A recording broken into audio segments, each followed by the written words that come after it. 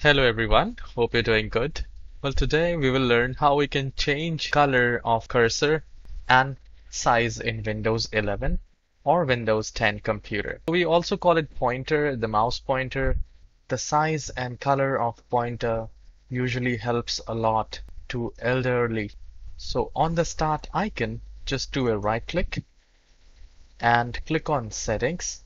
Once the setting is opened, at the left hand side, you will find accessibility.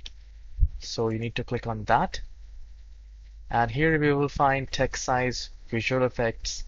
And if I scroll it down, I find mouse pointer and touch. So I'll click on that. And here I have the mouse pointer style, recommended colors, and size. So here is the style, which has a white background or pure color, invert, and this is my custom. And from here we can change the color. From the size, we can increase or decrease the size of my pointer. So you can see that how big it has been, and I can change the color. So from here you can do that, and you can also show a circle on the screen where I touch it.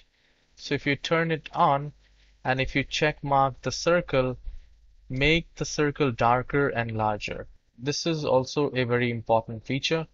So if you wish, you can turn it on and you can make a check mark on this. This was a very short tutorial. I hope you have enjoyed it. I'll see you in the next video.